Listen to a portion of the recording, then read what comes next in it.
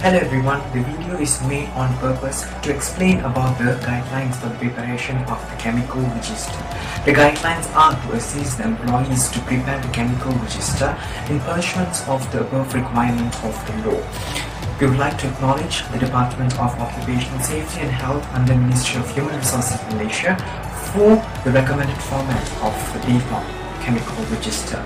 So now let us know more about the chemical register. So what is guidelines for the preparation of a chemical register? There are 5 common terms that we need to know. Byproduct is a chemical substance is produced with separate commercial intent during the manufacture or processing of another chemical substance or mixture. Chemical Abstract Service Number or CAS is a number assigned to a single chemical which serves to identify that chemical. This is the only one chemical one number system covering all publicly known chemicals.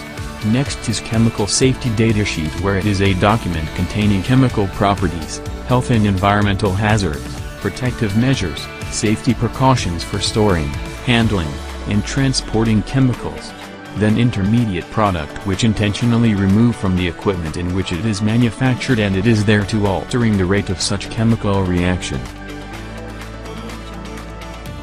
The last term is a waste or any matter that is discharged, emitted or deposited causing an alteration of the environment.